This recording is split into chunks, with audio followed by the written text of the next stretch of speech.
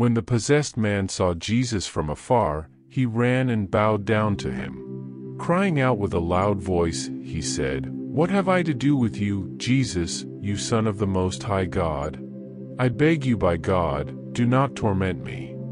For Jesus said to him, "Come out of the man, you unclean spirit." Then Jesus asked him, "What is your name?" He replied, "My name is Legion, for we are many." Mark 5 verses 6 to 9. Preliminary Bible study questions. 1. Who was Legion demon? 2. What is demon possession? 3. Why did Jesus cast demons into a herd of pigs? The miracles of Jesus definitely include his powerful work of rebuking and casting out demons. The reason is that demons are stronger than man, but weaker than God. The demons in the Bible are the same demons we have in the world today. They haven't multiplied and none have been destroyed. The same demons Jesus dealt with are the same demons we deal with today. Ephesians 6 verse 12. The biblical account of Jesus casting out demons from the madman is the best account of demon exorcism from which to learn, and there is much to learn from this accurate, historical account. This Mark 5 Bible study will enlighten us to many things concerning powerful demons, possessed people, and even possessed pigs. Don't you love learning from God's Word? There is never a dull moment. We desire to admire Him with our whole heart and our open mind. Let's get started by first reading Mark 5 verses 1 to 20 and Luke 8 verses 26 to 39. Who is Legion demon? Strangely, upon Jesus and the disciples docking, a demon-possessed man ran up to greet them. This man was well known in the Decapolis area as a raging lunatic, a madman. He lived alone in a cemetery, wore no clothing, howled at the moon, and cut himself with sharp stones. People attempted to chain him down over the years, but his supernatural powers would break the chains and set him free. He was a dangerous menace to the people who dared pass by the burial caves. Mark 5 verses 4 to 5. There were many witnesses watching Jesus and Legion demon, who we'll also call the demon-possessed man. First of all, several boats had departed Galilee, Mark 4 verse 36, undoubtedly including both the inner and wider circles of Jesus' disciples, even Mary Magdalene, Luke 8 verses 2 to 3. There were also some herdsmen tending a great many pigs nearby, Mark 5 verse 14, who would later run into the city, bringing back more witnesses to observe Jesus and Legion demon. The reason the possessed madman, to this point, is referred to as Legion demon is because he was under total control of the possessing demons. You can consider Legion demon, and its possessed man, half demon and half human, because the evil spirit controlled the man's faculties and body. This was a fusion of horror made in hell. Legion demon ran up to Jesus, bowing low at his feet. You can say he bowed to the king. Jesus recognized an evil presence and commanded the prostrate Legion demon, "Come out of the man, you evil spirit." Mark 5 verse 8.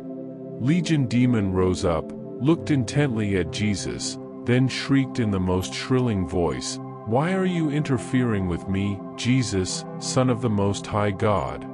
In the name of God, I beg you, don't torture me." Jesus then ordered the demon to answer this question, "What is your name?" This activity was obviously for the witness's benefit, and for our benefit, so that we know demons are real, they are many, and that they actually have names, Mark 5 verse 9. Biblical demon names will be listed later in this lesson. The possessed madman screeched, "My name is Legion, because there are many of us inside this man."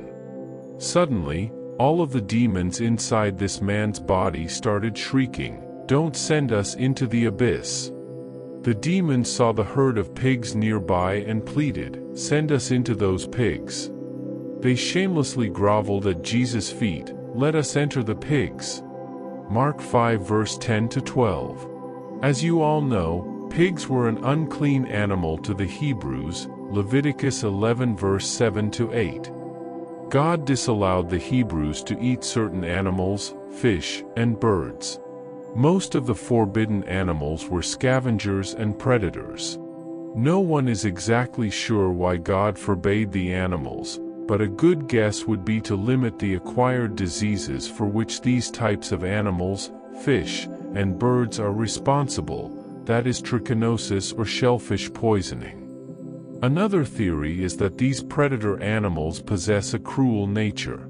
They would therefore be unsuitable for consumption by God's people, because God didn't want His chosen nation associating with such a fallen, worldly condition. Now, back to the story. Study of demons. We're going to devote this section to a more focused study of demons. There is much to learn about the spiritual world before returning to the incredible knowledge gathered from the Legion demon story. Consider this section a compact theological study on demons. So, what is a demon? Demons are fallen angels who inhabit the realm of earth. They were swept out of heaven after their rebellion was defeated by Jesus and His angels, Revelation 12 verses 4, Isaiah 14 verse 12 to 15. Their original home was heaven, their current home is the earth, and their future home is the hellish lake of fire, Matthew 25 verse 41. All demons were once beautiful angels of God, serving Him in heaven before they were cast out with Lucifer. They are now hideous, beastly creatures with incredible powers, much stronger than any man.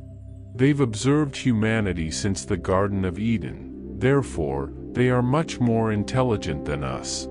People never outsmart demons, but demons are not omniscient like their creator God.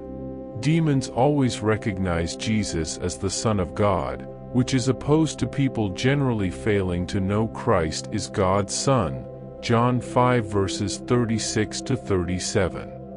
This is a strong indictment against humanity, John 5 verses 38 to 40. The revelation of demons is limited in the Old Testament, but here is a list of some Old Testament passages that reveal evil spirits. Demons, foreign gods, gods, and new gods, Deuteronomy 32 verses 16 to 17. Distressing spirit, 1 Samuel 16 verses 15, 16, and 23. Lying spirit, 1 Kings 22 verses 21 to 23.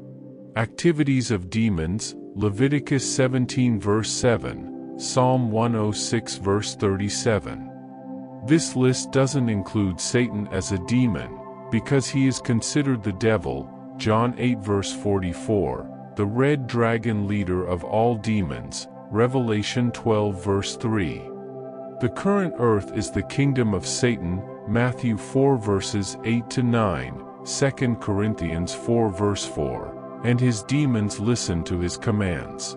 Satan is the god of this earth and his demons are his subservient fallen angels, Ephesians 2 verse 2. Thank you for watching our Sermon TV.